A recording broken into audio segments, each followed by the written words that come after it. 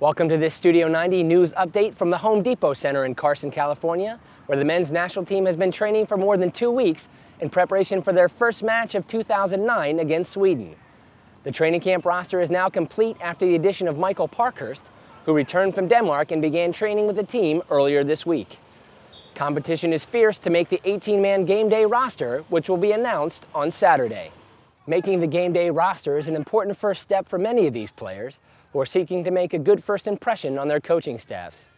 A quick look at the rosters reveals that more than 15 players from both Sweden and the United States will be seeking to make their first international appearance. Now, 2 players who know something about first impressions are U.S. defender Jonathan Bornstein and forward Kenny Cooper. Together they made history when on January 20th, 2007, they both scored in their first games for the national team, a 3-1 victory against Denmark. And for both Cooper and Bornstein, making that important first step was a huge confidence builder. It had been my dream since I was a young kid to represent my country and to play for our national team.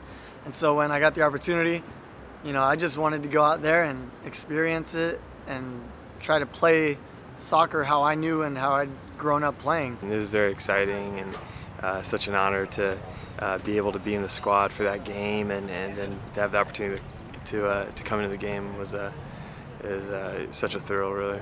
I have a lot of memories of just the whole experience and the whole camp and everything leading up to it and all the hard work that we had put in, and it was nice to win that game after working so hard as a team for about a month. I was extremely nervous for my first national team game.